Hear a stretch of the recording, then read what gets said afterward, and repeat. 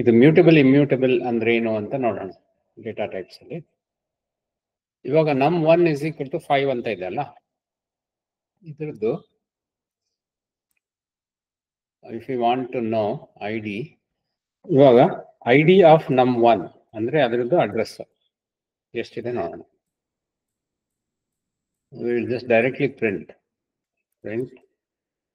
ID of num1. Run.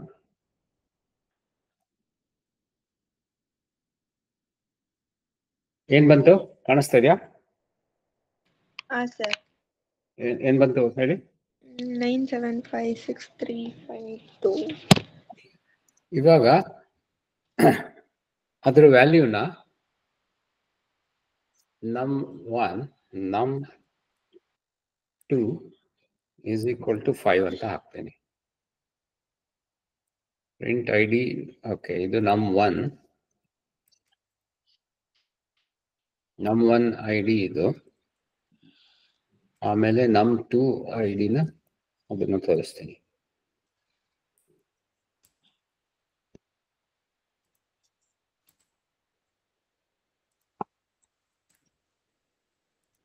ಏನೋ problem ಆಯ್ತು. ಏನ್ ಪ್ರಾಬ್ಲಮ್, ಏನ್ ಎರರ್ ಕೊಡ್ತಾ ಇದೆ ಹೇಳ್ತೀರಾ? ಏನ್ ತಪ್ಪು ಮಾಡಿದ್ದೀನಿ ಇಲ್ಲಿ? ರೋಹಿತ್ ಹೇಳಪ್ಪ ನೋಡೋಣ. ಸರ್ ಏನ್ ತಪ್ಪು ಮಾಡಿದ್ದೀನಿ? ಪ್ರಿಂಟ್ ಕಮಾಂಡ್ ಅಲ್ಲಿ ಏನೋ ತಪ್ಪಾಗಿದೆ.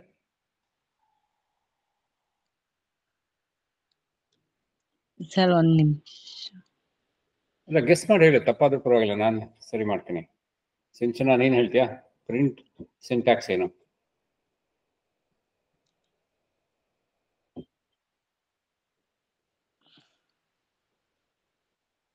ಕಾಮ ಮಿಸ್ ಆಗಿದೆ ಅಲ್ವಾ? ಎರಡು ಪ್ರಿಂಟ್ ಅಂದ್ಮೇಲೆ ಯಾವಾಗಲೂ ವೇರಿಯಬಲ್ ನೇಮ್ ಕೊಡ್ಬೇಕು, ಇಲ್ಲ ಸ್ಟ್ರಿಂಗ್ ಕೊಡ್ಬೇಕು. ಸ್ಟ್ರಿಂಗ್ ಎರಡು ವೇರಿಯಬಲ್ ನೇಮ್ ಕೊಟ್ಟಾಗ ಅಥವಾ ಸ್ಟ್ರಿಂಗ್ ಕೊಟ್ಟಾಗ ಮಧ್ಯದಲ್ಲಿ ಕಾಮ ಹಾಕಬೇಕು. ಸೊ ಎರಡರದ್ದು ಈ 5 ಅನ್ನೋದು ಇರೋದ್ರಿಂದ ಎರಡು ವ್ಯಾಲ್ಯೂ ಸೇಮ್ ವ್ಯಾಲ್ಯೂ, ಅದು ಎರಡು ಕಡೆ ಹಾಕಲ್ಲ, ಅದು ಒಂದೇ ಕಡೆ ಹಾಕಿ ಎರಡಕ್ಕೂ ಒಂದೇ ಅಡ್ರೆಸ್ ಕೊಟ್ಟಿದೆ. ಅಡ್ರೆಸ್ ಎರಡರದ್ದು ಒಂದೇ ಇದೆ ನೋಡಿ. ಇವಾಗ num2 ವ್ಯಾಲ್ಯೂ ಚೇಂಜ್ ಮಾಡ್ತೀನಿ, 5 ಬದಲಿಗೆ 6 ಮಾಡ್ತೀನಿ. ವೇರಿಯಬಲ್ ಹೆಸರು ಏನು ಚೇಂಜ್ ಮಾಡ್ತಾ ಇಲ್ಲ, ಬಟ್ ಅದ್ರ ವ್ಯಾಲ್ಯೂ ಚೇಂಜ್ ಮಾಡ್ತಾ ಇದ್ದೀನಿ. ಇವಾಗ ಏನಾಗುತ್ತೆ ನೋಡೋಣ. ಇವಾಗ ಅದು ಅಡ್ರೆಸ್ ಚೇಂಜ್ ಆಗೋಯ್ತು. ಅಂದ್ರೆ ಈ num1 ಅಡ್ರೆಸ್ ಫಸ್ಟ್ ಒನ್ ಇದೆಯಲ್ಲ 9756352, ಅದರಲ್ಲಿ ಒಂದ್ಸಲ 5 ಅಂತ ಹಾಕಿದ್ಮೇಲೆ ನಾವು ಅದನ್ನ ಚೇಂಜ್ ಮಾಡಕ್ ಆಗಲ್ಲ. ಇದಕ್ಕೆ that's what they are telling, it's immutable.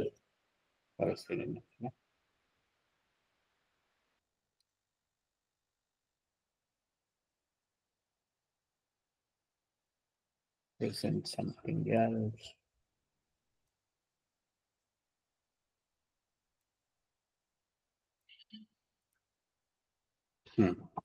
ಇದರಲ್ಲಿ ಇಮ್ಯೂಟಬಲ್ ಡೇಟಾ ಟೈಪ್ ಅಲ್ಲಿ ಇಂಟೀಜರ್ ಅಂತ ಕೊಟ್ಟಿದ್ದಾರೆ ನೋಡಿ. ಸೊ ಇಂಟೀಜರ್ ಅಂದ್ರೆ ಇಮ್ಯೂಟಬಲ್ ಅಂದ್ರೆ ನಾವು ಅದನ್ನ ಚೇಂಜ್ ಮಾಡಕ್ ಆಗಲ್ಲ. ಆ ಒಂದು ಅಡ್ರೆಸ್ಗೆ ಅದು ವ್ಯಾಲ್ಯೂ ಹೋದ್ಮೇಲೆ ಅದು ಚೇಂಜ್ ಆಗಲ್ಲ. 300 ಫಾರ್ ಎಕ್ಸಾಂಪಲ್, ಇದು ಆಬ್ಜೆಕ್ಟ್ಸ್ ಇನ್ ಮೆಮೊರಿ 300, ಅದು 300 ಹಾಕಿ ತೋರಿಸ್ತೀನಿ ನೋಡೋಣ ಏನಾಗುತ್ತೆ.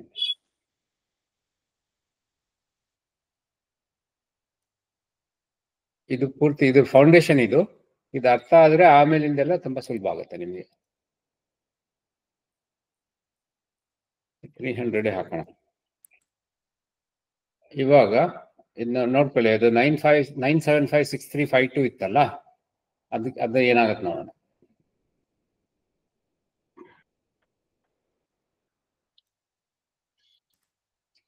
ಇದು 5 ಹಾಕ್ತೀನಿ, ಅದು ಆಕ್ಚುಲಿ num2 ಅಡ್ರೆಸ್ ವಾಪಸ್ ಬರ್ಬೇಕು ಈಗ. ಬಟ್ num1 ಬೇರೆ ಅಡ್ರೆಸ್ ಕೊಡುತ್ತೆ ಈಗ. ಅರ್ಥ ಆಯ್ತಲ್ಲ? ಇದು ಅಡ್ರೆಸ್, ಇದು num1 ದೊಡ್ಡ ನಂಬರ್ ಇದೆ, ಮೆಮೊರಿ ಅಡ್ರೆಸ್. ಅದು ವ್ಯಾಲ್ಯೂ 300ಗೆ ಇದು ಯಾವಾಗ್ಲೂ ಇದೇ ಅಡ್ರೆಸ್ ಅಲ್ಲಿ ಇರುತ್ತೆ. ಈಗ for example num2 is equal to num1 ಅಂತ ಹಾಕಿದ್ರೆ ಏನಾಗುತ್ತೆ? ಇವಾಗ num2 ಅಡ್ರೆಸ್ ಏನಾಗುತ್ತೆ? ಸರ್ ಅದು ಫಸ್ಟ್ ಇದೆಯಲ್ಲ 2229 ಅದು ಬರುತ್ತೆ. ಅದೇ ಬರುತ್ತೆ. 300 ಇಲ್ಲ ಅದೇ. ಅಡ್ರೆಸ್ ಎರಡದು ಒಂದೇ ಆಯ್ತು. ಅಂದ್ರೆ ನಾವು ಇದನ್ನ 301 ಅಥವಾ ಬೇರೆ ವ್ಯಾಲ್ಯೂ ಹಾಕ್ಬಿಟ್ರೆ ಅದು ಬೇರೆ ಅಡ್ರೆಸ್ಗೆ ಹಾಕ್ಬಿಡುತ್ತೆ. ಫಾರ್ ಎಕ್ಸಾಂಪಲ್ ಇವಾಗ 5 ಹಾಕಿದ್ರೆ ವಾಪಸ್ಸು ನಮಗೆ ಮೊದಲನೇ ನಂಬರ್ ಬರುತ್ತೆ. ಅದೇ ಒಂದ್ಸಲ ಇದು ಕಂಪ್ಯೂಟರ್ ರನ್ ಆಗೋವರೆಗೂ ಈ ಅಡ್ರೆಸ್ ಚೇಂಜ್ ಆಗಲ್ಲ, ರ್ಯಾಮ್ ನಲ್ಲಿ ಸ್ಟೋರ್ ಆಗಿದೆ. ಈ ತರ ಆಪ್ಟಿಮೈಸ್ ಮಾಡುತ್ತೆ. ಇಲ್ಲಾಂದ್ರೆ ಪ್ರತಿ ಸಲ ಬೇರೆ ಕಡೆ ಬರೀತಾ ಇದ್ರೆ ಟೈಮ್ ವೇಸ್ಟ್ ಆಗ್ಬಿಡುತ್ತೆ. ಇದರಿಂದ ಫಾಸ್ಟ್ ಆಗಿ ರನ್ ಆಗುತ್ತೆ. So that is true with all other immutable ಅಂತ ಇದೆಯಲ್ಲ.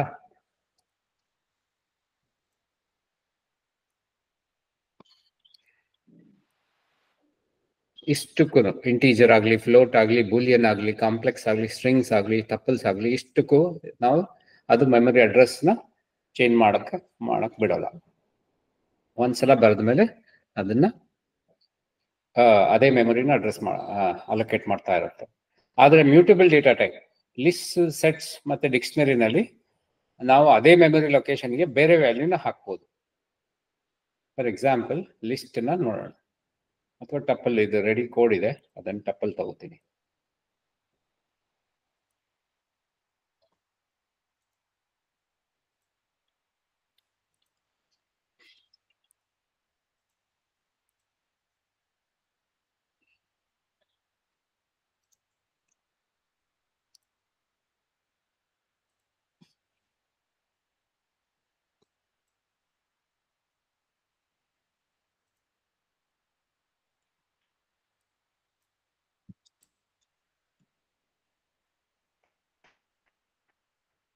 ಇದನ್ನು ಸದ್ಯಕ್ಕೆ ಕಮೆಂಟ್ ಮಾಡಿ ಇಟ್ಟಿರ್ತೇನೆ, ಸೊ ದಟ್ ನಿಮಗೆ ಗೊತ್ತಾಗ್ಲಿ. ಮತ್ತು ಹ್ಯಾಶ್ ಅಂದ್ರೆ ಕಮೆಂಟ್ ಪೈಥಾನ್ ನಲ್ಲಿ, ಅದನ್ನ ನಾಲ್ಕ ಇರಲಿ. ಸೊ ಇದು I am creating A tuple ನಾವು. ಈ ಟಪಲ್ದು ಐಡಿ ಏನಾಗುತ್ತೆ ನೋಡೋಣ. ಇದನ್ನು ಕಮೆಂಟ್ ಮಾಡ್ಬಿಡ್ತೀನಿ.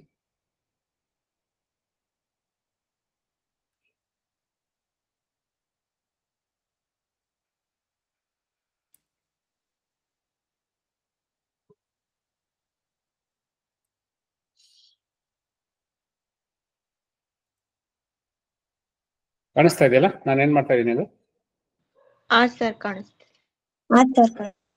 ಓಕೆ.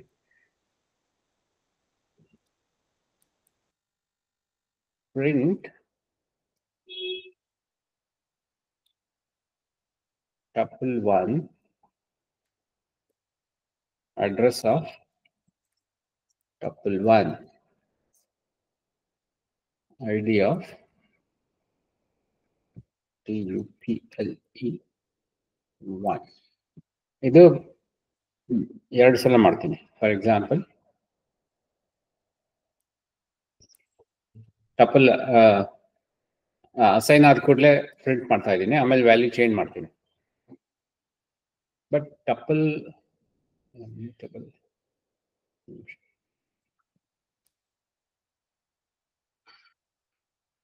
ಸಾರಿ, ಎನಿವೆ ಇವಾಗ ಒಂದ್ಸಲ ರನ್ ಮಾಡಿ ನೋಡೋಣ.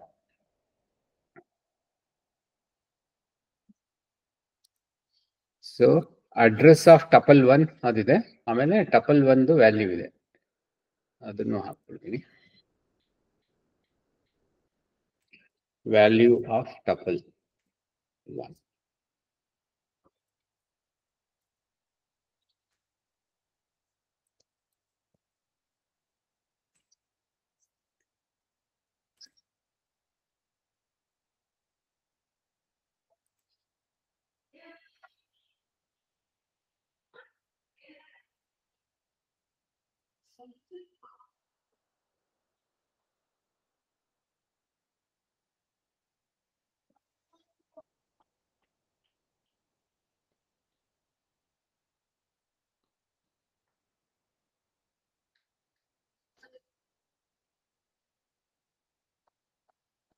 ಏನ್ ಮಾಡಿದೆ?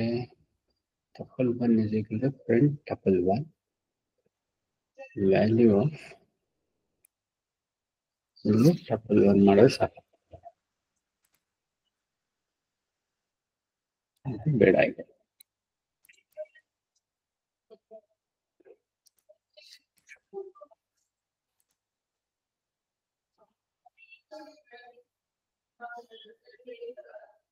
ಸೊ ನಾನು ಏನು ಅಸೈನ್ ಮಾಡಿದ್ನೋ ಅದು ತೋರಿಸ್ತಾ ಇದೆ. ಫಸ್ಟ್ ಅಡ್ರೆಸ್ ಕೊಟ್ಟಿದೆ. ಇವಾಗ ನಾನು ಅದನ್ನ ಟಪಲ್ ಒಂದು ಚೇಂಜ್ ಮಾಡ್ತೀನಿ.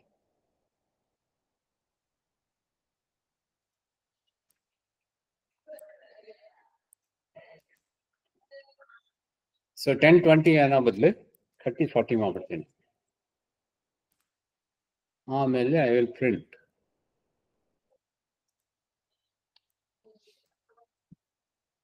ಆಮೇಲೆ I will also print the address.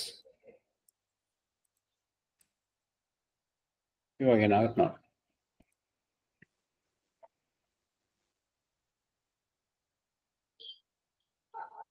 ಏನಾದ್ರು ಡಿಫ್ರೆನ್ಸ್ ಗೊತ್ತಾಯ್ತಾ ಸಿಂಚನ?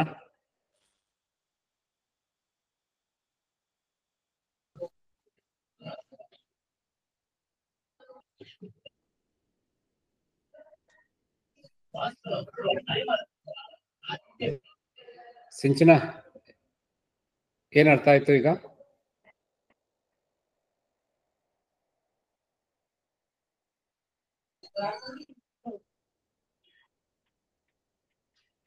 ಶೋಭಾ ನೀನ್ ಹೇಳ್ತೀಯಾ? ಸರ್ ಅದು ಅಡ್ರೆಸ್ ನೋಡಿದ್ರೆ ಗೊತ್ತಾಗುತ್ತಲ್ವಾ, ಅಡ್ರೆಸ್ ಚೇಂಜ್ ಆಗ್ಲಿಲ್ಲ. ಸರ್ ಆಗಿಲ್ಲ. ಇವಾಗ ಇದರಲ್ಲಿ ನೋಡಿ, ಫಸ್ಟ್ ಎಕ್ಸಾಂಪಲ್ ನಲ್ಲಿ ಅದನ್ನ ನಾನು ಕಮೆಂಟ್ ಮಾಡ್ತೀನಿ, ಅದರಲ್ಲೂ ಗೊತ್ತಾಗುತ್ತೆ. ಇದು I will just print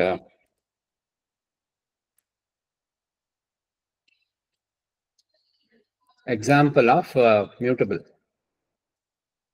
immutable data type.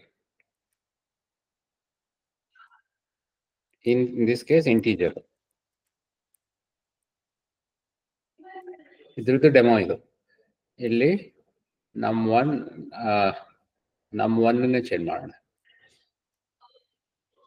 ನಮ್ 1 5 ಆಗಿದ್ದಾಗ ಅದ್ರ ಐ ಡಿ ಏನಾಗಿರುತ್ತೆ,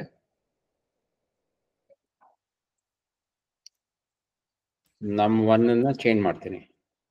ನಮ್ 1 = 6 ಮಾಡಿದಾಗ ಐ ಡಿ ಏನಾಗುತ್ತೆ, ಇದನ್ನ ಮತ್ತೆ ನಮ್ 1 ಐ ಡಿ.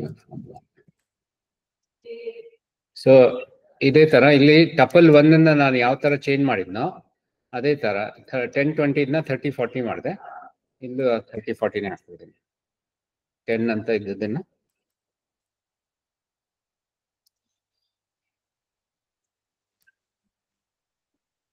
30 ಮಾಡ್ತೀನಿ. ಇವಾಗ ಏನಾಗುತ್ತೆ ನೋಡೋಣ.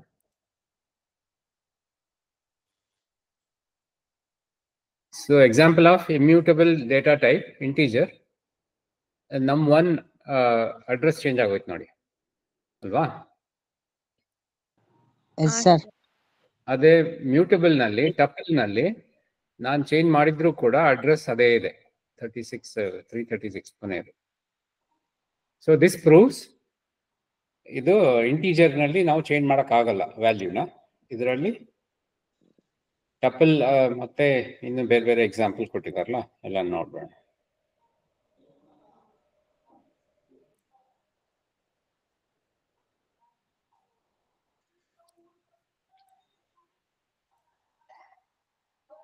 ಸೊ ಲಿಸ್ಟ್ ಆಗಲಿ, ಸೆಟ್ಸ್ ಆಗಲಿ, ಡಿಕ್ಷನರಿ ಆಗಲಿ ನಾವು ಚೇಂಜ್ ಮಾಡ್ಬೋದು. ಅರ್ಥ ಆಯ್ತಲ್ವಾ? ಸರ್. ಸೊ ಅದರಿಂದ ಪೈಥಾನ್ ಫಾಸ್ಟ್ ವರ್ಕ್ ಆಗುತ್ತೆ.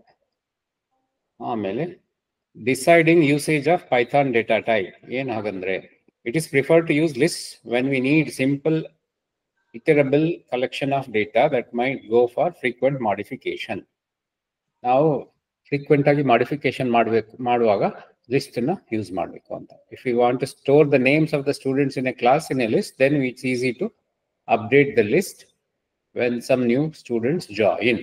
ಅಂದ್ರೆ starting of the school class ನಲ್ಲಿ, ಇಯರ್ ನಲ್ಲಿ ವೆನ್ ನ್ಯೂ ಸ್ಟೂಡೆಂಟ್ಸ್ ಯಾರು ಬೇರೆ ಬೇರೆಯವ್ರು ಬಂದು ಜಾಯಿನ್ ಆಗ್ತಾ ಇರ್ತಾರಲ್ಲ, ಆವಾಗ ನಾವು ಲಿಸ್ಟ್ ಯೂಸ್ ಮಾಡಿಕೊಂಡು ಅದರಲ್ಲಿ ಪ್ರೋಗ್ರಾಮ್ ಬರೀಬಹುದು.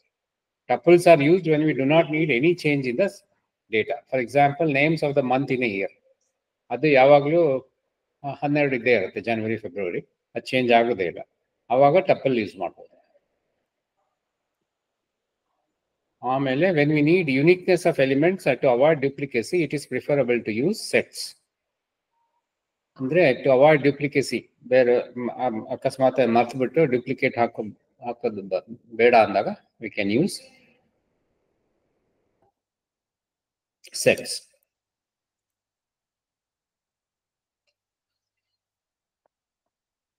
ಆಮೇಲೆ ಡಿಕ್ಷನರಿ, ಅದು ಒಂದು ಎಕ್ಸಾಂಪಲ್ ಯಾವಾಗ ನಾವು ಸಾಲ್ವ್ ಮಾಡಿದಾಗ ಅದೆಲ್ಲ ಅರ್ಥ ಆಗುತ್ತೆ. Now we will come to the operator. So operator edition anyway ಎಲ್ಲರಿಗೂ ಗೊತ್ತಲ್ಲ, plus is edition, subtraction minus is subtraction, that's also very easy. Multiplication ಏನ್ ಸಿಂಬಲ್ ಯೂಸ್ ಮಾಡ್ತಾರೆ? ಅದು ಸ್ಟಾರ್ ತರ ಬರುತ್ತಲ್ಲ ಸರ್. ಹಾ, ಸ್ಟಾರ್ ಯೂಸ್ ಮಾಡ್ತಾರೆ. Very good. ಡಿವಿಷನ್ಗೆ slash, forward slash, ಯಾಕಂದ್ರೆ ಸ್ಲಾಶ್ ನಲ್ಲೂ ಎರಡು ತರ ಸ್ಲಾಶ್ ಇದೆ ಅಲ್ಲ, ಫಾರ್ವರ್ಡ್ ಇದೆ, ಬ್ಯಾಕ್ವರ್ಡ್ ಇದೆ. ಓಕೆ. ಬ್ಯಾಕ್ವರ್ಡ್ ಸ್ಲಾಶ್ ಮಾಡಿದ್ರೆ ತಪ್ಪಾಗ್ಬಿಡುತ್ತೆ. ಏನ್ ಎರರ್ ಬರುತ್ತೆ ನೋಡೋಣ. ಬೇಕು. ಇನ್ನೊಂದು ಎಕ್ಸಾಂಪಲ್ ಇದನ್ನ ಟ್ರೈ ಮಾಡಿ ನೋಡೋಣ. So that's the advantage of keep trying it out. ಅವಾಗ ಮರ್ತೋಗಲ್ಲ, ಇಲ್ಲಾಂದ್ರೆ ಮರ್ತೋಗ್ಬಿಡುತ್ತೆ. Okay sir. ಇದೇ ಎಕ್ಸಾಂಪಲ್ ತಗೊಳ್ಳೋಣ, ಸೊ ದಟ್ ಟೈಪಿಂಗ್ ಕಮ್ಮಿ ಮಾಡ್ಕೋಬಹುದು.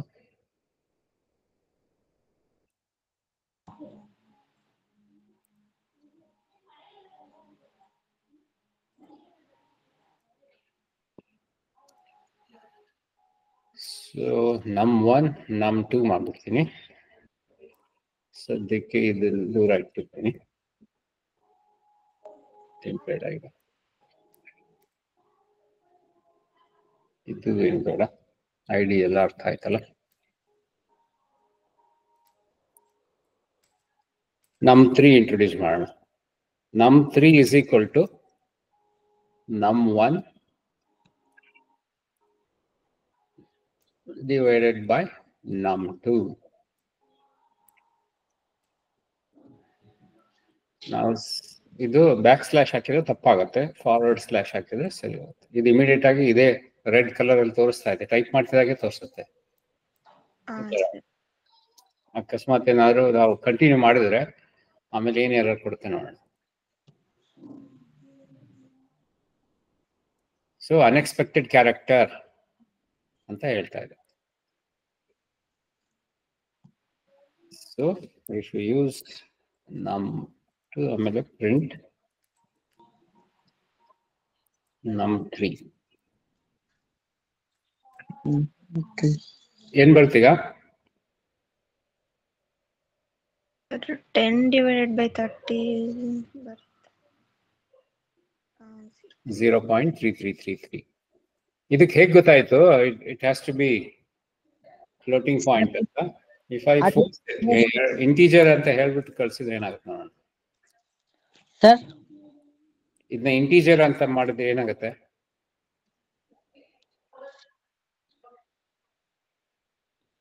ಝೀರೋ ಅಷ್ಟೇ ಬರುತ್ತೆ ಅನ್ಸುತ್ತೆ. ನೋಡೋಣ ಏನ್ ಮಾಡುತ್ತೆ. ಸರ್ ಅದೇ ಬರುತ್ತೆ. ಯಾತಕ್ಕೆ ಅದೇ ಬಂತು? Very good answer. ತಾನೆ ಸರ್? ಹಾ, ಬಟ್ ನಾನು ಎರಡನ್ನು num1 is an integer, num2 is an integer. I am dividing one integer by another integer. ಹಾ ಸರ್. ಆದ್ರೂ ಕೂಡ ಇದು ಆನ್ಸರ್ ಹೇಗೆ ಗೊತ್ತಾಯ್ತು ಇದಕ್ಕೆ?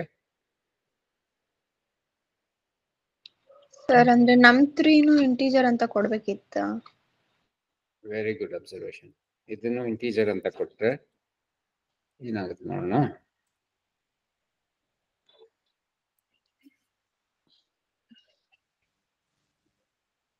ಇವಾಗ 0 ಬಂತು. ಸಿಂಚನ ಅರ್ಥ ಆಯ್ತಾ?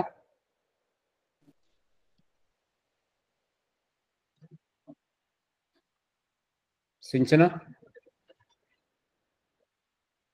ಅರ್ಥ ಆಯ್ತಾ? ಸರ್ ಅವಳ ಮನೇಲಿ ಒಂದ್ ಸ್ವಲ್ಪ ನೆಟ್ವರ್ಕ್ ಕನೆಕ್ಷನ್ ಸ್ಲೋ ಇದೆ ಅಂತ ಹೇಳಿದ್ಲು. ಓಕೆ, ಸರಿ, ಅರ್ಥ ಆಯ್ತಲ್ವಾ? ಈಗ ಇಂಟೀಜರ್ ಅಂದ್ರೆ ಎಲ್ಲಾನು ಫೋರ್ಸ್ ಮಾಡ್ಬೇಕು, ಇಲ್ಲಾಂದ್ರೆ ಅದು num3 ಫ್ಲೋಟಿಂಗ್ ಅಂತ ತಿಳ್ಕೊಂಡ್ಬಿಡ್ತದೆ. ಫ್ಲೋಟಿಂಗ್ ಅದು ಏನಂತ ತಿಳ್ಕೊಂಡಿದೆ ಅನ್ನೋದಕ್ಕೂ ಒಂದು ಫಾರ್ಮುಲಾ ಇದೆ, ತೋರಿಸ್. ಮುಂಚೆ ಅವತ್ತೆ ನೋಡಿದ್ವಲ್ಲ.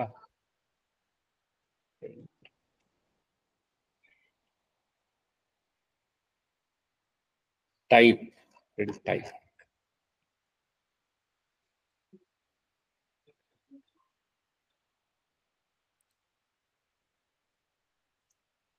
ಇವಾಗ ಇಂಟ್ ಮಾಡಲಿಲ್ಲ ಅಂದ್ರೆ ಏನಾಗುತ್ತೆ ನೋಡೋಣ.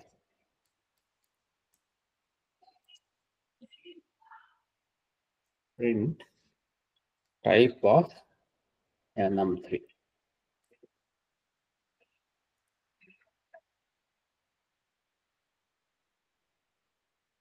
So float class ತಗೊಂತು. ನಾನು ಇದನ್ನ ಇಂಟ್ ಅಂತ ಮಾಡಿಬಿಟ್ರೆ ಅದು ಇವಾಗ ಇಂಟ್ ಅಂತ ತಗೊಳುತ್ತೆ. So that is the answer. Okay, will quickly go to the next one.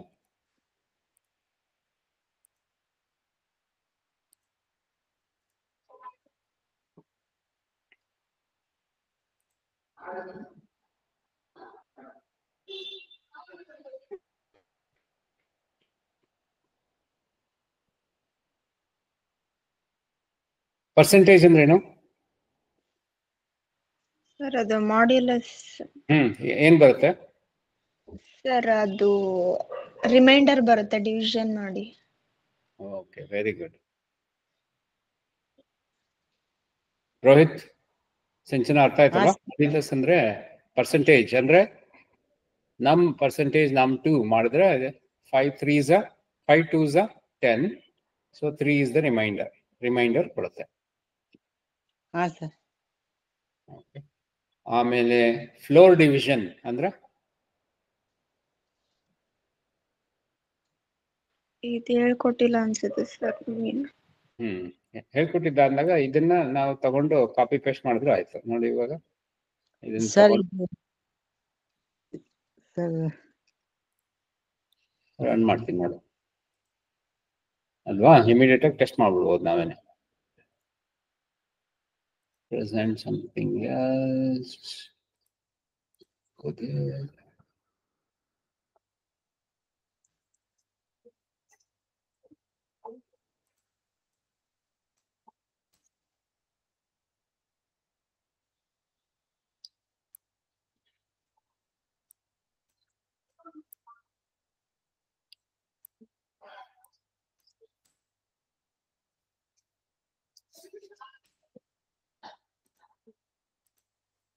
print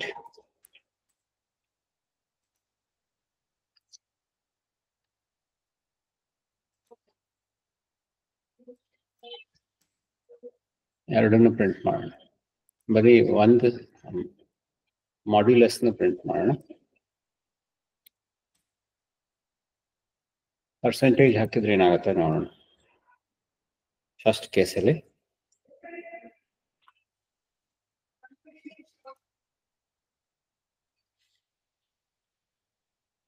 ಎರಡು ಡಿಫರೆಂಟ್ ಗೊತ್ತಾಯ್ತಲ್ಲ?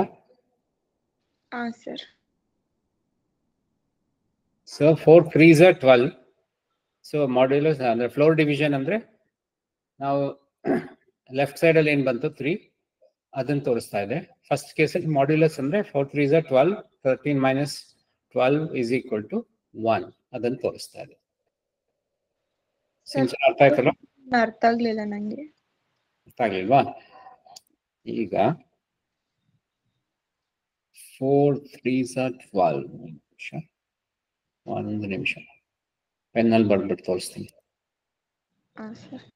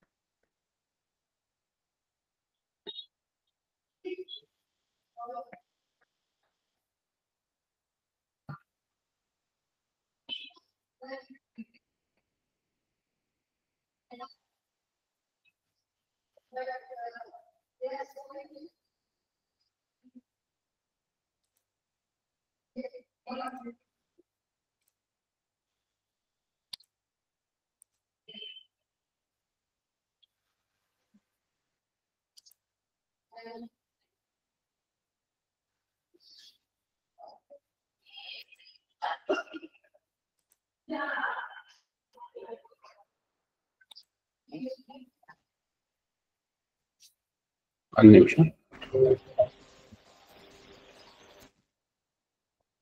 ಅಮ್ಮ ಹೇಳಿ.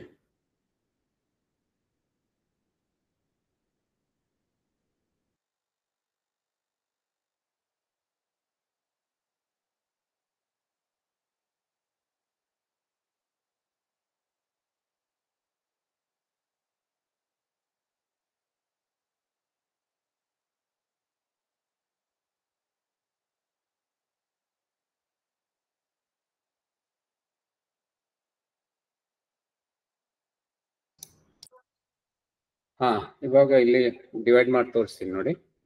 ಅದು ಎಕ್ಸಾಂಪಲ್ ಇದ್ದಿದ್ದು ಏನ್ ತಗೊಂಡಿದ್ದು,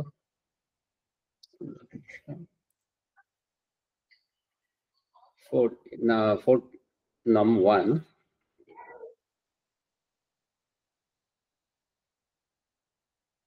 13 ಮತ್ತೆ 4 ಇದೆ.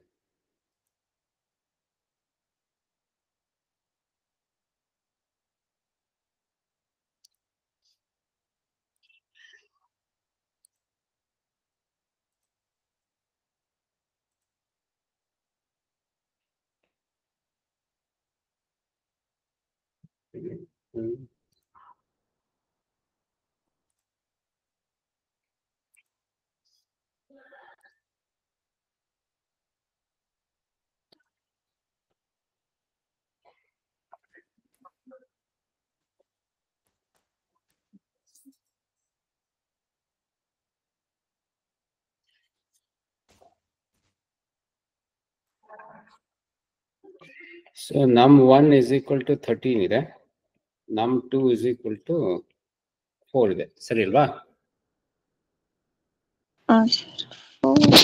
13/4 ಅಂದ್ರೆ 3. ಇವಾಗ ಬಾಕ್ಸ್ ಇದ್ರೆ ಏನಾಗುತ್ತೆ?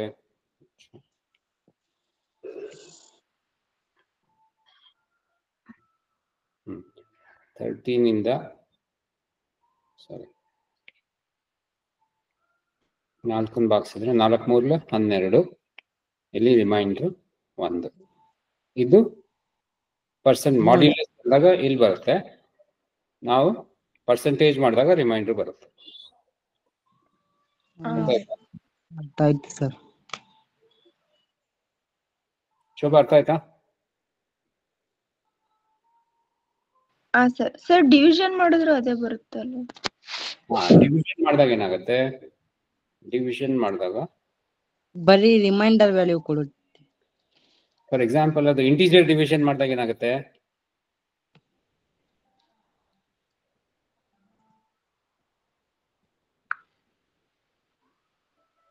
ಇವಾಗ ನಾವು ಅದನ್ನ ಇಂಟೀಜರ್ ಡಿವಿಷನ್ ಮಾಡ್ತೀವಿ.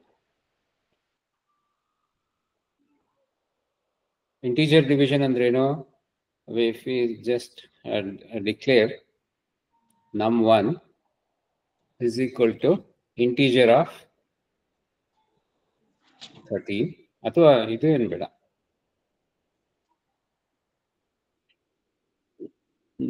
ಸಾರಿ,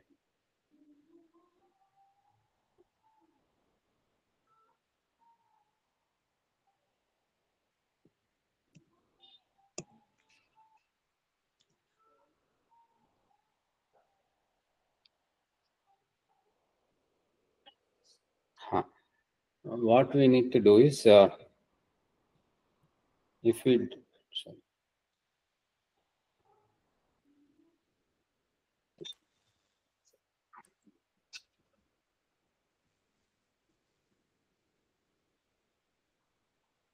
num3 is equal to integer of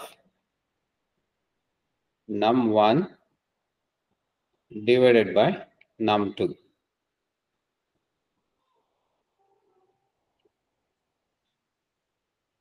ಇವಾಗ ಏನಾಗುತ್ತೆ?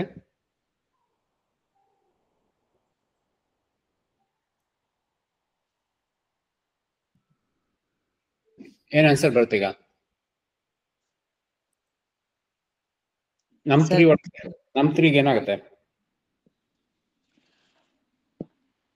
ಸರ್? ನಮ್ 3 ಸರ್ 3 ಆಗುತ್ತಲ್ವ? ವೆರಿ ಗುಡ್, 3 ಬರುತ್ತೆ ಅಷ್ಟೇ. ಓಕೆ, ಇದು ಕನ್ನಡದಲ್ಲಿ ಏನಂತಾರೆ ಈ 3ಗೆ? ಗುಣಲಬ್ಧ, ಗುಣ ಏನದು? ಇದು ಶೇಷ ಅಲ್ವಾ?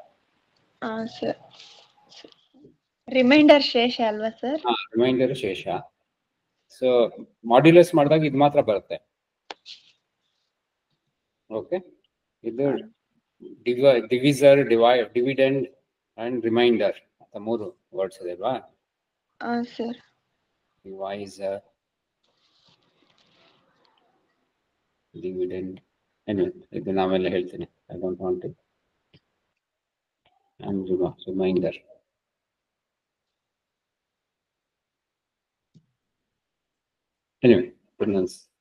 ಹುಡುಕ್ಬಿಟ್ಟು ಹೇಳ್ತೀನಿ ನಿಮ್ಗೆ ಏನು ಅಂತ. ಸೊ ಇನ್ನೊಂದ್ಸಲ ಅರ್ಥ ಆಯ್ತಲ್ಲ? ಇನ್ನೊಂದ್ಸಲ ಚೆಕ್ ಮಾಡ್ಬಿಡೋಣ ಇದು ಸರಿಯಾಗಿ ಅರ್ಥ ಆಗತ್ತಾ ಏನು. ಸಿಂಚನ ಅರ್ಥ ಆಗ್ತಾ ಇದೆಯಲ್ಲ?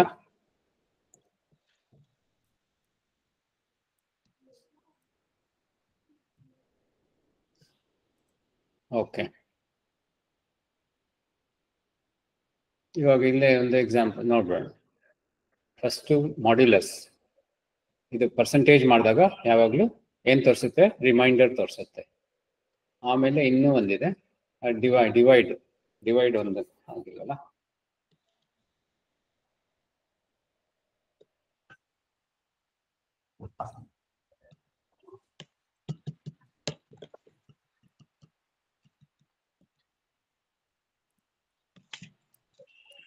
print num integer of num1 by num2. ಹೀಗಂದ್ರೆ ಒಂದು ಆನ್ಸರ್ ಕೊಡುತ್ತೆ. Print num1 divided by num2 ಅಂದ್ರೆ ಒಂದು ಆನ್ಸರ್ ಕೊಡುತ್ತೆ. ಸರ್ ಅಲ್ಲಿ ಇಂಟ್ ಅಂತ ಬರ್ದಿ,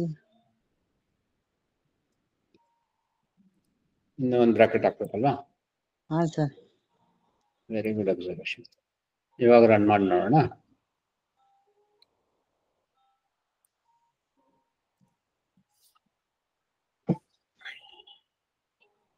ಸೊ ಫಸ್ಟ್ ಕೇಸ್ನಲ್ಲಿ ಇಂಟ್ ಅಂದಾಗ 3 ಬಂತು. ನಾವು ಅದನ್ನ ಕನ್ವರ್ಟ್ ಮಾಡಲಿಲ್ಲ ಅಂದ್ರೆ ಫ್ಲೋಟಿಂಗ್ ಪಾಯಿಂಟ್ ಇದೆ ಆಗ್ಲಿಕ್ಕೆ ಬಿಟ್ರೆ 3.25 ಎಕ್ಸಾಕ್ಟ್ ಆಗಿ ಡಿವೈಡ್ ಮಾಡಿದಾಗ ಎಷ್ಟು ಬರುತ್ತೆ ಅಷ್ಟು ಬರುತ್ತೆ. ಆಮೇಲೆ ಪರ್ಸೆಂಟೇಜ್ ಮಾಡಿದಾಗ ಅದು ಏನು ಮಾಡಕ್ ಹೋಗಲ್ಲ, ರಿಮೈಂಡರ್ ತೋರಿಸ್ಬಿಡುತ್ತೆ. ಅದೇ ಮಾಡ್ಯುಲಸ್ ಮಾಡಿದಾಗ ಫ್ಲೋರ್ ಡಿವಿಷನ್, ಸಾರಿ ಪರ್ಸೆಂಟೇಜ್ ಅಂದ್ರೆ modulus, floor division double division ಮಾಡಿದಾಗ ಅದು double division is also equal to first one integer division ಅಲ್ವಾ? ಸರ್, ನಾನು ಅವಾಗ್ಲೇ ಅದೇ ಕೇಳಿದ್ದೆ ನಾನು. Okay, very good observation. Sir 3.25 ಅಂದ್ರೆ ಯಾವ್ದು ಸರ್? 3.25 ಅಂದ್ರೆ ಫ್ಲೋಟಿಂಗ್ ಪಾಯಿಂಟ್. ಅದು ಹಾ ಸರ್. ಡಿವೈಡ್ ಮಾಡಿದಾಗ ಹಾ ನೀನ್ ಪೆನ್ ಪೇಪರ್ ಇಟ್ಕೊಂಡು ಡಿವೈಡ್ ಮಾಡಿದಾಗ 3.25 ತಾನೇ ಬರೋದು. ಹಾ ಸರ್, ಗೊತ್ತಾಯ್ತು ಸರ್. ಅದು ಮಾತ್ರ ಬರುತ್ತೆ. ಸರ್ ಅದು ಕೋಶಂಟ್ ಅಲ್ಲಿರೋ ವ್ಯಾಲ್ಯೂ ತಾನೆ ಸರ್? ಕೋಶಂಟ್ ಅಲ್ಲಿ ಇರೋದು ನಾವು ಮಾಡ್ಯುಲಸ್ ಮಾಡ್ತೀವಲ್ಲ, ಕೋಶಂಟ್ ಅಂದ್ರೆ ರಿಮೈಂಡರ್ ತಾನೆ ಸರ್. ಯಾವ್ದು? ಮಾಡ್ಯುಲಸ್ ಅಂದ್ರೆ ಇದು ರಿಮೈಂಡರ್ ಅಲ್ವಾ? ರಿಮೈಂಡರ್. ಕೋಶಂಟ್ ಅಂದ್ರೆ ಏನು ಸರ್? ಈ ಕಡೆ ಬರ್ತಲ್ಲ ಅದಲ್ವಾ? ಅದು ಕೋಶೆಂಟ್ ಅಂದ್ರೆ ಏನು ಅಂತ ನೋಡ್ಬೇಡ, ಗೂಗಲ್ ನ ಕೇಳಿ. ಸರ್ ಕೋಶಂಟ್ ಅಂದ್ರೆ ಇವಾಗ ನಾವು 4 into 3 ಮಾಡಿದ್ವ ಸರ್, ಹಾ ಅದು 4 into 3 ತಾನೆ 3 ಬಂತಲ್ಲ ಅದೇ ತಾನೆ ಸರ್. ಹಾ ನೋಡ್ಬೇಡ ಇದು ಕೋಶೆಂಟ್ ಅಂದ್ರೆ ಏನು ಅಂತ. ವಾಟ್ ಈಸ್ ಬಾಗ್ಲೆ ಹೊಡೆದಾಗ ಹಂಗಿದೆಯಲ್ಲ, ನಿನ್ಗೇನ್ ಮಾನ ಮರದೇ ಆದಲ್ಲ ಸ್ವಲ್ಪ. ಏನಾಯ್ತಿಗೆ ಕ್ಲಾಸಿಗಮ್ಮ ನಂಗೆ ಹೋಗ್ಬೇಕಾಗಲ್ಲ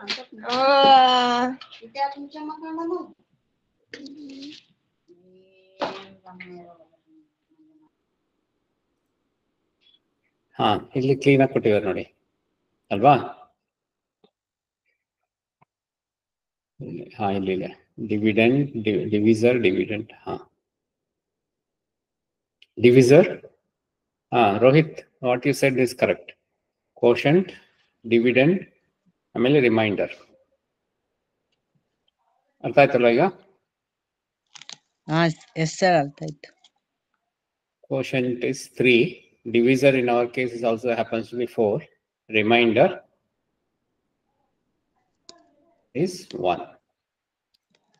Okay, we will continue.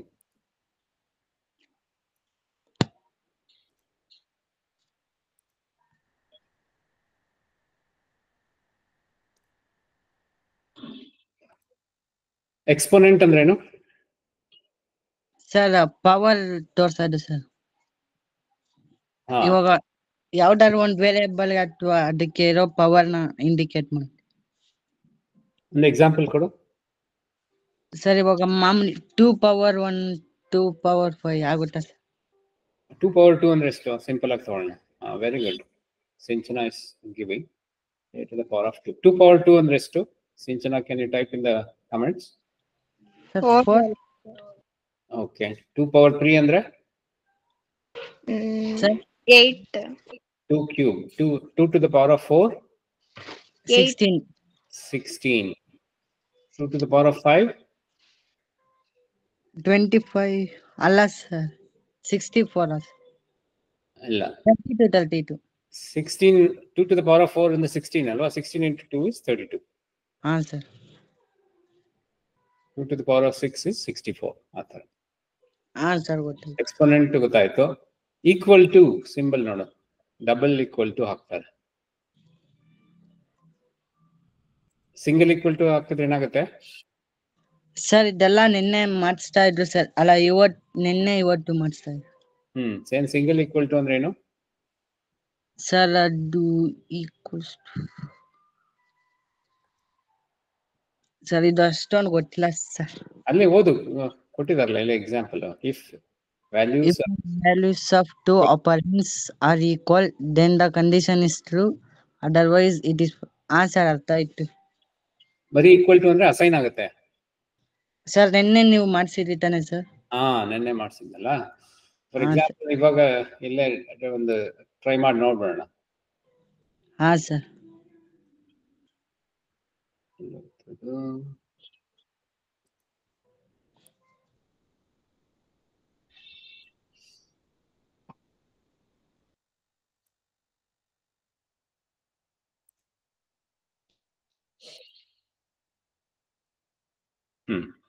ಇವಾಗ ಇದನ್ನ ನಮ್ 1 is equal to 3 4.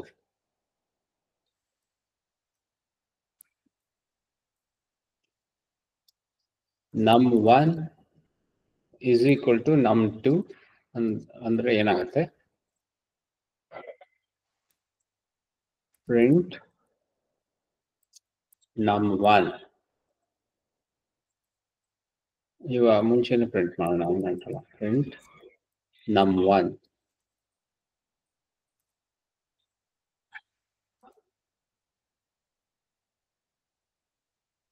ಸೊ ನಮ್ 1 ವ್ಯಾಲ್ಯೂ ಚೇಂಜ್ ಆಗೋಯ್ತು. ಈಕ್ವಲ್ ಟು ಅಂದಾಗ ಅಸೈನ್ ಆಗುತ್ತೆ.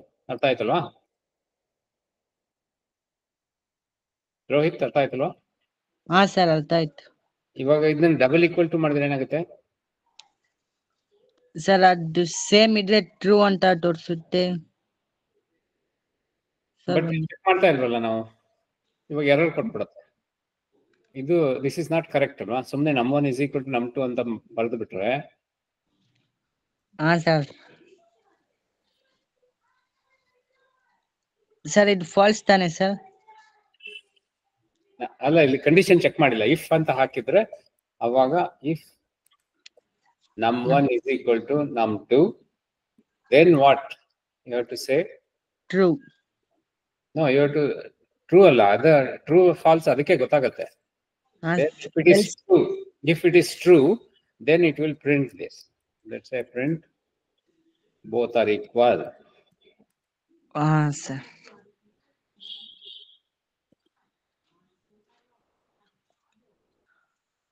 ಇವಾಗ sir else else m1 is equal to num2 elif slash print they are not equal. ಹಾ ಸರ್ ಅದಾಯ್ತು.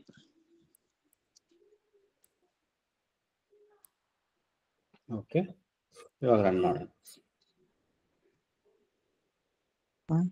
ಏನೋ ಪ್ರಾಬ್ಲಮ್ ಅಂತೆ. ಇದು ಇಂಡೆಂಟೇಷನ್ ಸರಿಯಾಗಿ ಮಾಡ್ಲಿಲ್ಲ, ನಾವು ಇಲ್ಲೇ ಹಾಕ್ಬೇಕು. ಸರ್ ಈ ಕೋಲ್ ಆದ್ಮೇಲೆ ಕೋಲನ್ ಹಾಕಿಲ್ಲ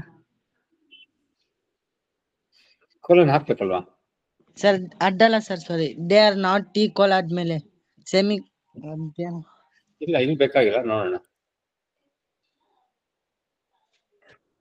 syntax error.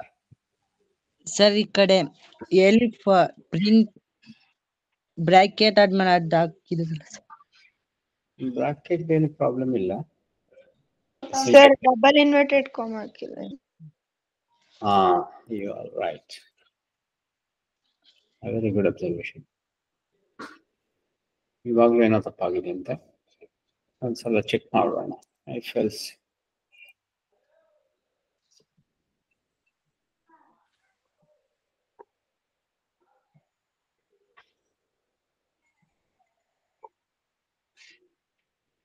elif print equal. ಏನ್ ಪ್ರಾಬ್ಲಮ್ ಇದೆ? ನಾನು ಇದೆಲ್ಲ ಮಾಡಿದ್ದು.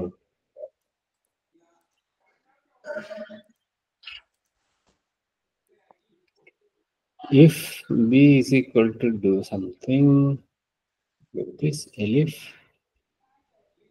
elif ಅಂದ್ಬಿಟ್ಟು ಮತ್ತೆ ಕಂಡೀಷನ್ ಕೊಡ್ಬೇಕು. ಹಾ ಸರ್, ಸರ್ ನಾಟ್ ಈಕ್ವಲ್ ಅಂತ ಹಾಕ್ಬೇಕು ತಾನೆ sir?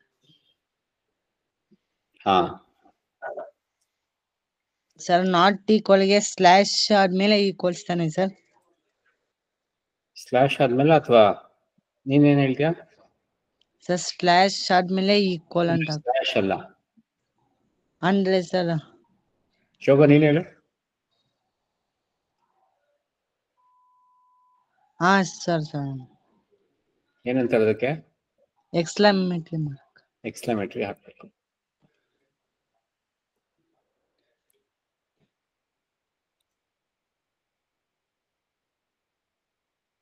So they are not equal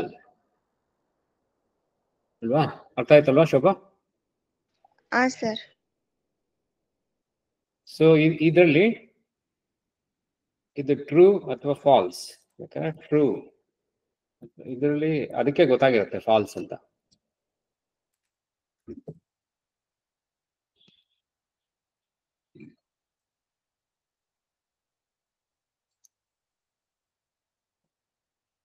print ಮಾಡಕ್ಕಾಗತ್ತಾ ನೋಡಿ.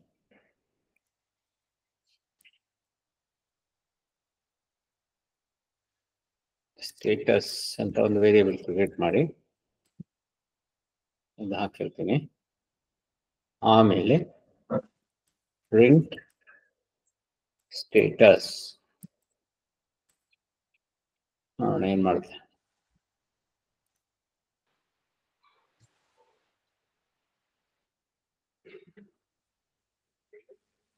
ಸೊ ಗೊತ್ತಾಯ್ತಲ್ಲ ಫಾಲ್ಸ್ ಅಂತ?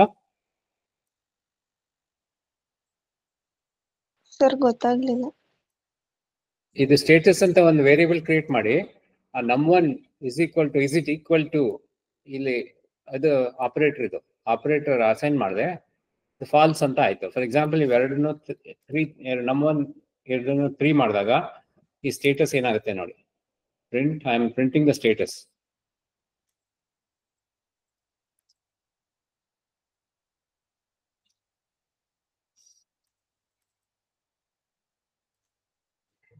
ಇವಾಗ ಏನ್ ಬರುತ್ತೆ ಆನ್ಸರು?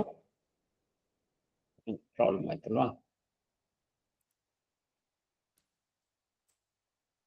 ಕಾಮ. ಸ್ಟೇಟಸ್ ವ್ಯಾಲ್ಯೂ ಏನಾಗಿರುತ್ತೆ ಈಗ ರೋಹಿತ್?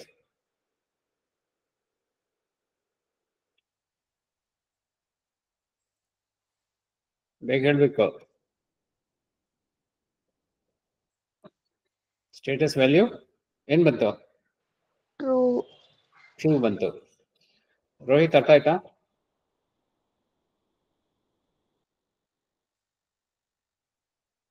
Rohit hello sir. ಅರ್ಥ ಆಯ್ತಾ? ಟ್ರೂ ಆಯ್ತು ಅಂತ. Yes sir. ನಮ್ 1 ನಮ್ 2 ಎರಡು ಈಕ್ವಲ್ ಆದಾಗ, ಫಾರ್ ಎಕ್ಸಾಂಪಲ್ ಇದು 4 ಮಾಡಿದ್ರೆ ಅದು ಸ್ಟೇಟಸ್ ಇವಾಗ ಫಾಲ್ಸ್ ಆಗುತ್ತೆ ನೋಡು. ಹಾ ಸರ್. ಸೊ ಅದು ಟ್ರೂನ ಫಾಲ್ಸ್ ಅಂತ ಇಫ್ ಇದರಲ್ಲಿ ಅದು ವ್ಯಾಲಿಡೇಟ್ ಮಾಡಿ ಅದು ಈ ತರ ಬಿಹೇವ್ ಮಾಡ್ತಾರೆ. ಹಾ ಸರ್ ಗೊತ್ತಾಯ್ತು. They will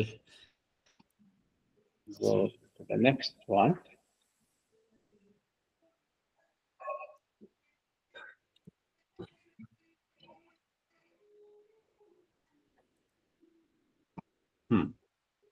so greater than symbol ಗೊತ್ತಲ್ವಾ?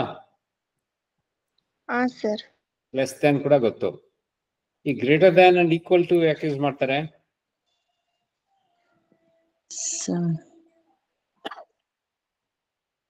ಸರ್ ಅದು ಲೆಫ್ಟ್ ವ್ಯಾಲ್ಯೂ ಸ್ಮಾಲರ್ ದೆನ್ ಇದು ಲೂಪ್ ನಲ್ಲಿ ಯೂಸ್ ಮಾಡ್ತಾರೆ. ನೀವು ಇದರಲ್ಲಿ ನಮ್ಮ ಥರ್ಸ್ಡೇ ಕ್ಲಾಸ್ ನಲ್ಲೆಲ್ಲ ಉಪಯೋಗಿಸಿದಿರಾ ಇದು? ಅದು ಲೂಪ್ ಮಾಡ್ತಾ ಇರುತ್ತೆ. ಫಾರ್ ಎಕ್ಸಾಂಪಲ್ ಒಂದು ಎಕ್ಸಾಂಪಲ್ ನೋಡೋಣ. If it is greater than R equal, ಅದು ಲೂಪ್ ನಲ್ಲಿ ಒಂದು ಲೂಪ್ ಎಕ್ಸಾಂಪಲ್ ನೋಡೋಣ.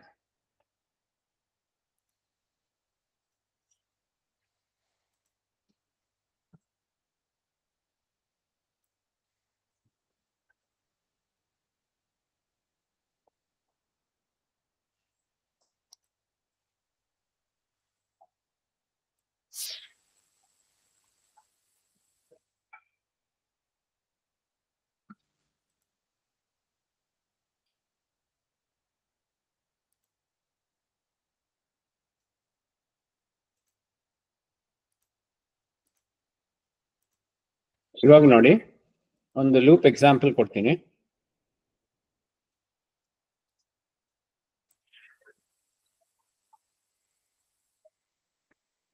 ಇದು ವೈಲ್ ಲೂಪ್ ಅಂತಾರೆ. Value of y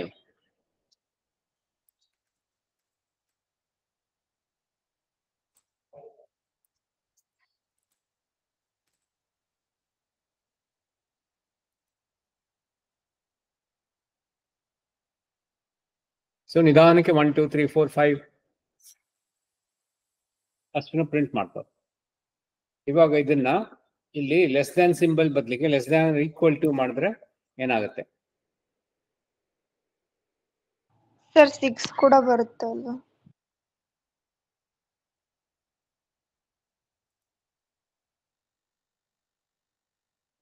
very good. ಅರ್ಥ ಆಯ್ತಾ ರೋಹಿತ್? ಸಿಂಚನ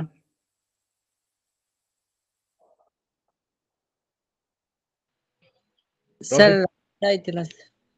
ಅರ್ಥ ಆಯ್ತಾ? ಇಲ್ಲ ಸರ್. ಶೋಭಾ ನೀನ್ ಹೇಳ್ತೀಯಾ? ಹಾ ಸರ್. ಬರೀ ಗ್ರೇಟರ್ ದೆನ್ ಸಿಂಬಲ್ ಹಾಕಿದ್ರೆ sir less than less than ಹಾಕಿದಾಗ ಏನಾಗುತ್ತೆ? 6ಗಿನ ಲೆಸ್ ವ್ಯಾಲ್ಯೂಸ್ ಬರುತ್ತೆ ಸರ್.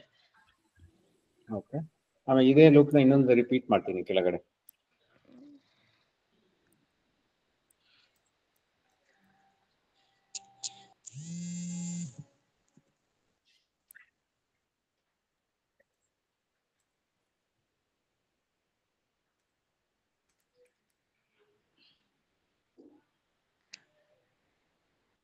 ಸರ್ ಐ ಅಂದ್ರೆ ನಂಬರ್ ಸರ್? ಹಾ, ಮುಂಚೆ ನಮ್ 1 ಅಂತ ಹಾಕೋತಾ ಇದ್ವಲ್ಲ, ಹಾ ಸರ್. ಅದು ಏನ್ ಬೇಕಾದ್ರೂ ಹಾಕೋಬಹುದು. ಐ ಅನ್ನೋ ಬದಲಿಗೆ ನಮ್ಮ ಅಂತ ಬೇಕಾದ್ರೂ ಹಾಕೋಬಹುದು, ನಮ್ 1 ಅಂತ ಬೇಕಾದ್ರೂ ಹಾಕೋಬಹುದು. ವೇರಿಯೇಬಲ್ ಅಷ್ಟೇ. ಹಾ ಹಾ, ಇವಾಗ ಅರ್ಥ ಆಗುತ್ತೆ ನೋಡು. ಫಸ್ಟ್ ಒನ್ ಅಲ್ಲಿ ಲೆಸ್ ದ್ಯಾನ್ ಇದೆ, ಸೆಕೆಂಡ್ ಒನ್ ಅಲ್ಲಿ ಲೆಸ್ ದ್ಯಾನ್ ಈಕ್ವಲ್ ಟು ಇದೆ. ಇವಾಗ ಏನಾಗುತ್ತೆ?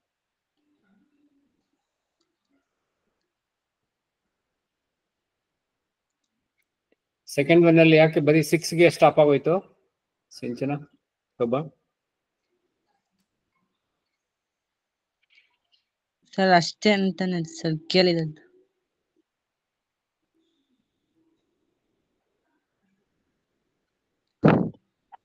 ಶೋಭಾ ಹೇಳ್ತೀಯಾ? ಎರಡನೇ ಸಲ ಯಾಕೆ 1 2 3 4 ನ ಪ್ರಿಂಟ್ ಮಾಡ್ಲಿಲ್ಲ?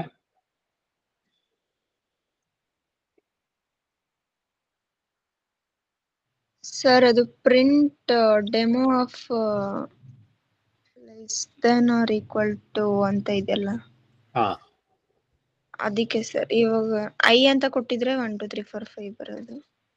ಇಲ್ಲ, ಐ ಇದೆಯಲ್ಲ ಇಲ್ಲಿ, ಡೆಮೋ ಆಫ್ ಐ ಅಂತಾನೆ ಇದು ಕಮೆಂಟ್ ಇದಕ್ಕೂ ಅದಕ್ಕೂ ಸಂಬಂಧ ಇಲ್ಲ. ಐ ಅಂತ ಕೊಟ್ಟರು ಕೂಡ 6 ಬರುತ್ತೆ.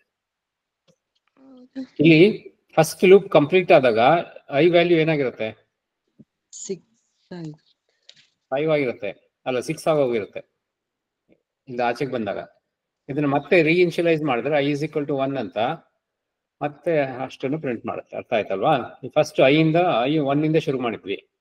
ಈ ಫಸ್ಟ್ ಈ ಲೂಪ್ ಕಂಪ್ಲೀಟ್ ಆದಾಗ ಐ 6 ಆಗಿ ಹೋಗಿತ್ತು. ಅದು ಒಳಗಡೆ ಇಲ್ಲಿ ಬಂದಾಗ ಡೈರೆಕ್ಟ್ ಆಗಿ ಐ ವ್ಯಾಲ್ಯೂ 6 ಆಗಿತ್ತು. So less than equal to ಇತ್ತಲ್ಲ, ಡೈರೆಕ್ಟ್ ಪ್ರಿಂಟ್ ಮಾಡಿ ಆಚೆಗೆ ಬಂತು. ಇವಾಗ ಮತ್ತೆ ರೀಇನ್ಶಿಯಲೈಸ್ ಮಾಡ್ತೀನಿ ಐ ಇಸ್ ಈಕ್ವಲ್ ಟು 1ಗೆ. ಇವಾಗ ಏನಾಗುತ್ತೆ ನೋಡಿ. ಸೊ ಮತ್ತೆ ತಿರ್ಗಾ 1 2 3 4 ಅಂತ ಮತ್ತೆ. ಅರ್ಥ ಆಯ್ತಲ್ಲ? ಹಾ ಸರ್, ಅರ್ಥ ಆಯ್ತು. ರೋಹಿತ್, ಸಿಂಚನ ಅರ್ಥ ಆಯ್ತಾ? ಸರ್ ಈಸಿ ಅಲ್ವಾ? ಇದು ಗ್ರೇಟರ್ ದ್ಯಾನ್ ಈಕ್ವಲ್ ಟು ಮಾಡ್ಬಿಟ್ರೆ ಏನಾಗುತ್ತೆ? ಏನಾದ್ರು ಪ್ರಿಂಟ್ ಆಗುತ್ತಾ ಈಗ? ಸರ್ ಆಗುತ್ತೆ. ಹೇಗೆ ಹೇಳ್ಬೇಕು ಸರ್? ಇನ್ಫಿನಿಟಿ ಬರುತ್ತೆ ಅನ್ಸುತ್ತೆ. ಹಾ ಸರ್. ಇಲ್ಲಿಗೆ ಬಂದಾಗ ಐ ಇಸ್ ಈಕ್ವಲ್ ಟು 1 ಇದೆ. ಫಸ್ಟ್ ಚೆಕ್ ಮಾಡುತ್ತೆ ಐ ಇಸ್ 1 ಅಂತ. ಸರ್ ಅದು ಗ್ರೇಟರ್ ದೆನ್ 6 ಅಂತ ಸರ್? ಹಾ, ಗ್ರೇಟರ್ ದೆನ್ 6 ಅಂತ ನೋಡುತ್ತೆ. ಇಲ್ಲ, ಸೊ ಆಚೆಗೆ ಬಂದ್ಬಿಡುತ್ತೆ. ಒಂದ್ಸಲಕ್ಕೆ ಆಚೆಗೆ ಬಂದ್ಬಿಡುತ್ತೆ, ಏನು ಮಾಡಕ್ ಹೋಗಲ್ಲ. ಅದು ಇನ್ಫಿನಿಟಿ ಏನೂ ಆಗಲ್ಲ, ಒಂದೇ ಸಲಕ್ಕೆ ಆಚೆಗೆ ಬಂದ್ಬಿಡುತ್ತೆ. ಸೊ ಏನು ಪ್ರಿಂಟ್ ಮಾಡಿಲ್ಲ ನಾವು. ಇದು ವ್ಯಾಲ್ಯೂ ಇದನ್ನೇನಾದ್ರು ನಾವು ಫಾರ್ ಎಕ್ಸಾಂಪಲ್ 0 ಅಂತ ಹಾಕ್ಬಿಟ್ರೆ ಇವಾಗ ಇನ್ಫಿನಿಟಿವರೆಗೂ ಹೊರಟೋಗುತ್ತೆ. ಟ್ರೈ ಮಾಡೋಣ. ಯಾಕಂದ್ರೆ ಪ್ರತಿಯೊಂದನ್ನು ನಾವು ಇನ್ಕ್ರಿಮೆಂಟ್ ಮಾಡಿದಾಗ 0ಗಿಂತ ಜಾಸ್ತಿ ಇದ್ದೇ ಇರುತ್ತೆ. ಅದು ಓವರ್ಫ್ಲೋ ಆಗೋವರೆಗೂ ಹೋಗುತ್ತೆ. ಅದು ಎಷ್ಟಾಗುತ್ತೋ ಅಷ್ಟು ಹೋಗ್ತಾ ಇರುತ್ತೆ ಅಲ್ವಾ? ಹಾ ಸರ್, ಇನ್ಫಿನಿಟಿ ತಾನೆ ಸರ್? ಇನ್ಫಿನಿಟಿವರೆಗೂ ಹೋಗಲ್ಲ, ಅದು ಓವರ್ಫ್ಲೋ ಆಗೋರಲ್ಲಿ ಅದು ಮೆಮೊರಿ ಎಷ್ಟಿರುತ್ತೆ ಅಲ್ಲಿವರೆಗೂ ಹೋಗಿ ಆಮೇಲೆ ನಾಟ್ ರೀಚ್ ಅಂದ್ಬಿಟ್ಟು ಆಚೆ ಬಂದ್ಬಿಟ್ಟು. ಹಾ ಸರ್, ಅರ್ಥ ಆಯ್ತು. ಹೋಗುತ್ತೆ. ಓಕೆ, ಸೊ ದಿಸ್ ಇಸ್ ಆದ್ದರಿಂದ we have to also take care.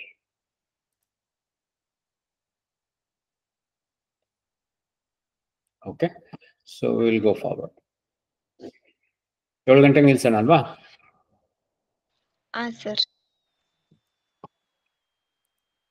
Rohit, 7 ಗಂಟೆವರೆಗೂ ನಿಲ್ಸೇ ಪರವಾಗಿಲ್ಲ, ನನ್ನ 10 ನಿಮಿಷ ಇದೆ. ಹಾ ಸರಿ ಸರ್.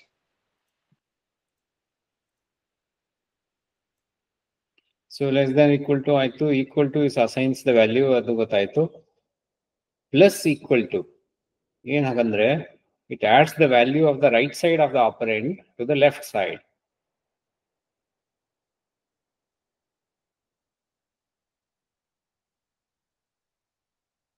ಏನ್ ಹಾಗಂದ್ರೆ ದಿಸ್ ಇಂಟ್ರೆಸ್ಟಿಂಗ್ ಅಲ್ವಾ? ಒಂದು ಎಕ್ಸಾಂಪಲ್ ನೋಡೋಣ.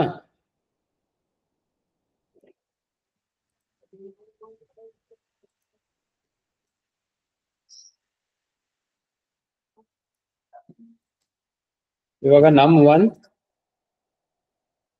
is equal to So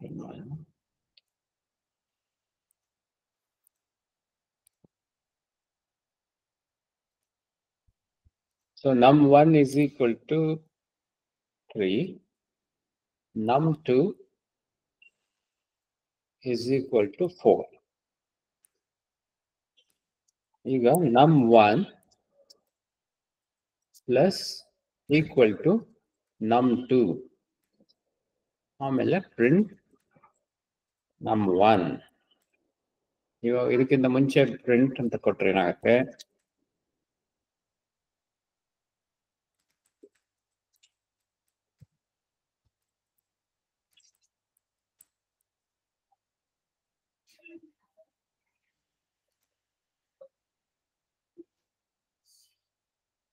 ಏನಾಯ್ತು, num1 plus num2 ಆಗೋಯ್ತಲ್ವಾ. ಹಾ ಸರ್. ಹೀಗ್ ಮಾಡೋದು ಒಂದೇ, ಇದ್ರ ಬದಲಿಗೆ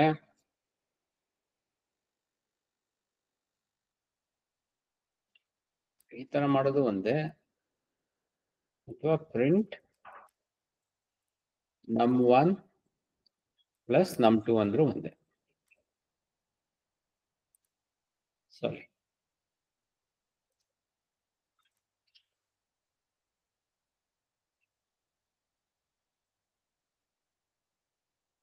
ಏನಾಗೋಯ್ತು, 11 ಯಾಕಾಯ್ತು,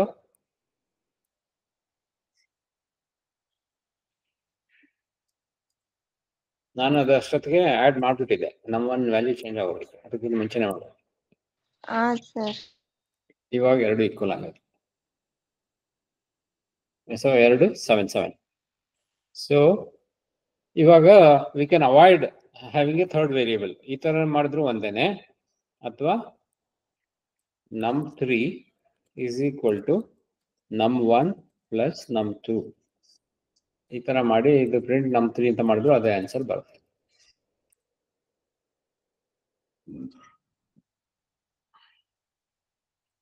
ಅಲ್ವಾ. ಹಾ ಸರ್. ಇವಾಗ ನೆಕ್ಸ್ಟ್ ಮೈನಸ್ ಈಕ್ವಲ್ ಟು ಅಂದ್ರೆ ಏನಾಗುತ್ತೆ,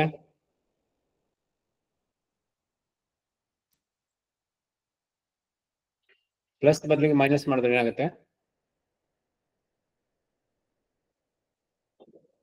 ಬೇಗ ಹೇಳ್ಬೇಕು.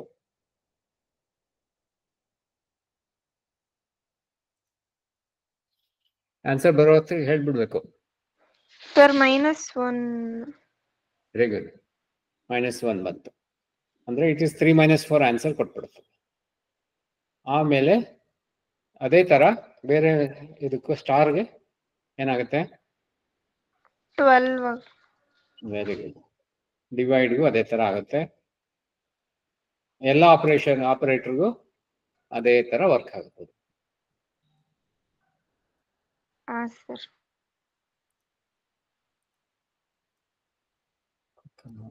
ಸೊ ಮೈನಸ್ಗೆ, ಡಿವಿಷನ್ಗೆ, ಫ್ಲೋರ್ ಡಿವಿಷನ್ಗೆ, ಎಕ್ಸ್ಪೋನೆಂಟ್ಗೆ ಎಲ್ಲದಕ್ಕೂ ಅನುಕೂಲ ಆಗುತ್ತೆ. ಸೊ ಲಾಜಿಕಲ್ ಆಪರೇಟರ್ಸ್ ನೋಡೋಣ.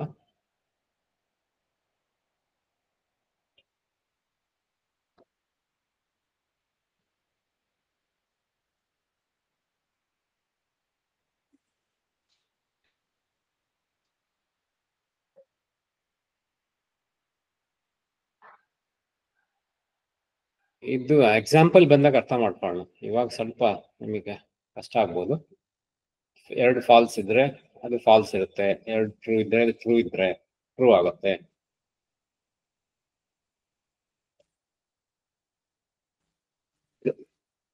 ಆರ್ ಮತ್ತೆ ಆಂಡ್, ಓಕೆ, ಈ ಲೂಪ್ ನಲ್ಲಿ ತಗೋಣ.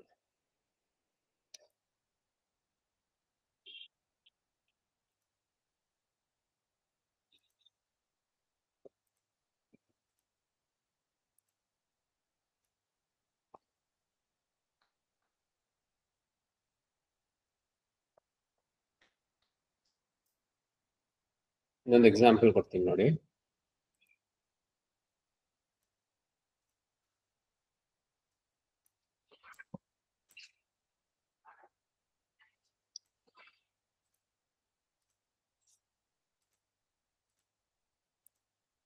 ಸೊ ಈ ಎಕ್ಸಾಂಪಲ್ ನಲ್ಲಿ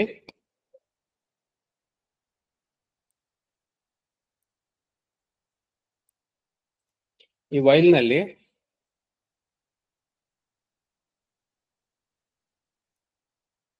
ಸ್ವಲ್ಪ ಬೇರೆದು ಇಂಟ್ರೊಡ್ಯೂಸ್ ಮಾಡ್ತೀನಿ. ಐ ಮತ್ತೆ ಜೆ ಎರಡನ್ನೂ ಉಪಯೋಗಿಸ್ತೀನಿ. 3 while I is less than or J is greater than 2.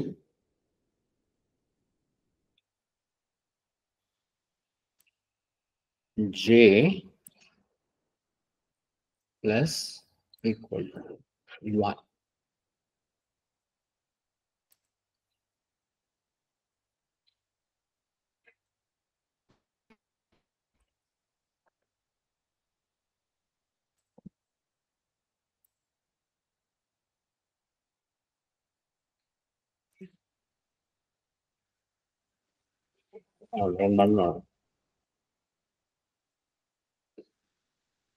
Invalid syntax ಅಂದ್ಬಿಟ್ಟು. I think I didn't like.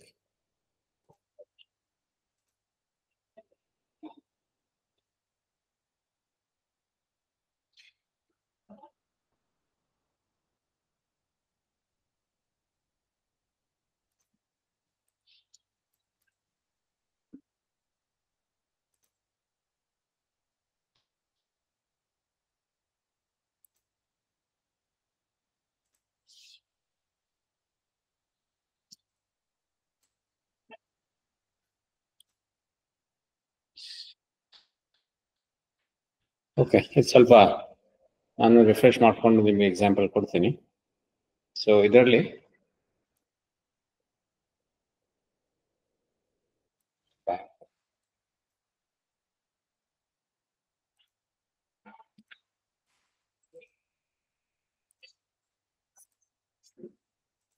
So R ಮತ್ತೆ ಆಂಡ್ ಅನ್ನು ಯಾವ ತರ ಉಪಯೋಗಿಸೋದು ಅಂತ ಹೇಳ್ಕೊಡ್ತೀನಿ. ಆಮೇಲೆ is evaluates that is true if the value on the either side of the point towards the memory location.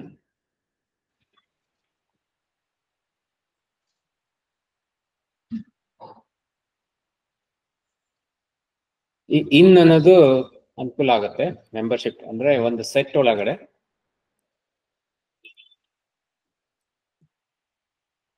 ಒಂದು data set ಒಳಗಡೆ ಇದೆಯಾ ಇಲ್ವಾ ಅಂತ.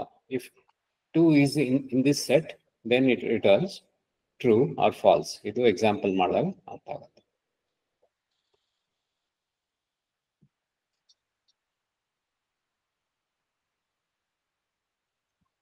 ಇದೆಲ್ಲ ಸ್ವಲ್ಪ ಬಹಳ ಇದಕ್ಕಿಂತ ಎಕ್ಸಾಂಪಲ್ ಮಾಡೋಣ ಡೈರೆಕ್ಟ್ ಆಗಿ.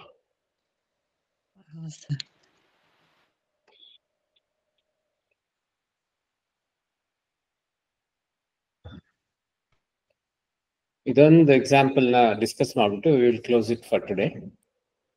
ಈ ತರ ಎಕ್ಸ್ಪ್ರೆಷನ್ ಇದ್ದಾಗ ಸೊ ಯಾವ್ದು ಫಸ್ಟ್ ಎವ್ಯಾಲ್ಯೂಯೇಟ್ ಆಗುತ್ತೆ? 20 + 30 × 40 ಇದ್ದಾಗ 20 + 30 ಮಾಡ್ಬಿಟ್ಟು ಆಮೇಲೆ ಇದನ್ನ ಮಲ್ಟಿಪ್ಲೈ ಮಾಡುತ್ತಾ ಅಥವಾ 30 40 ನ ಮಲ್ಟಿಪ್ಲೈ ಮಾಡಿ ಆಮೇಲೆ ಆಡ್ ಮಾಡುತ್ತಾ? 40 ಮಾಡುತ್ತೆ ಅನ್ಸುತ್ತೆ ಸರ್, ಪ್ಲಸ್ ಮಾಡುತ್ತೆ. ಏನ್ ಹೇಳಿದ್ದು ಸರ್? 30 × 40 ಮಾಡ್ಬಿಟ್ಟು ಆಮೇಲೆ +20 ಮಾಡುತ್ತೆ ಅನ್ಸುತ್ತೆ. Very good. ಸೊ ಸರ್, ಯಾವಾಗ ಬಾಡ್ ಮಾಸ್. ಬಾಡ್ ಮಾಸ್. Very good. ಮಲ್ಟಿಪ್ಲಿಕೇಶನ್ಗೆ ಈಗ ಇದು ಮತ್ತೆ ಡಿವಿಷನ್ಗೆ ಜಾಸ್ತಿ ಪ್ರಿಯಾರಿಟಿ ಕೊಡುತ್ತೆ. ಫಾರ್ ಎಕ್ಸಾಂಪಲ್ ಇನ್ನೊಂದು ಡಿವಿಷನ್ ಏನಾದ್ರು ಇದ್ರೆ ಮತ್ತೆ ಲೆಫ್ಟ್ ಸೈಡ್ ಇಂದ ಹೋಗುತ್ತೆ ಯಾವ್ದು ಫಸ್ಟ್ ಬಂದಿದೆ ಅಂತ. ಫಸ್ಟ್ ಫಾರ್ ಎಕ್ಸಾಂಪಲ್ ಇನ್ನೂ ಒಂದು ಸ್ಟಾರ್ ಬಂದ್ರೆ 40 * 30 ಲೆಫ್ಟ್ ಸೈಡ್ ಇಂದ ಹೋಗುತ್ತೆ. ಆಮೇಲೆ ಬ್ರಾಕೆಟ್ ಇದ್ರೆ ಬ್ರಾಕೆಟ್ಗೆ ಹೈಯೆಸ್ಟ್ ಪ್ರಿಯಾರಿಟಿ ಕೊಡುತ್ತೆ. ಆ ತರ ಮಾಡ್ಕೊಂಡು ಹೋಗುತ್ತೆ. ಇದು ಕೂಡ ಎಕ್ಸಾಂಪಲ್ ನೀವು ಸಾಲ್ವ್ ಮಾಡ್ತಾ ಇದ್ರೆ ಬರುತ್ತೆ.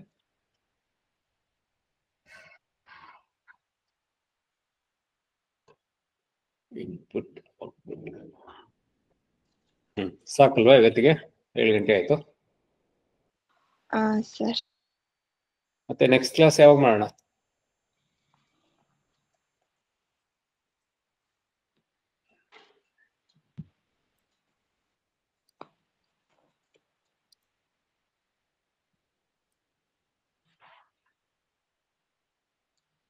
ರೋಹಿತ್, ಶೋಭಾ, ಹಾ. ನೆಕ್ಸ್ಟ್ ಕ್ಲಾಸ್ ಯಾವತ್ತು ಮಾಡೋಣ? ಮಂಡೇ ಮಾಡೋಣ, ವೆಡ್ನೆಸ್ಡೇ ಮಾಡೋಣ? ಸರ್ ವೆಡ್ನೆಸ್ಡೇ ಮಾಡೋಣ. ಪರವಾಗಿಲ್ವಾ ಸಿಂಚನ, ರೋಹಿತ್? ವೆಡ್ನೆಸ್ಡೇ. ಹಾ sir. Okay okay, have A nice evening, good night. Thank you sir. Bye sir. Bye bye bye. Sir. Bye sir. Bye. Bye sir.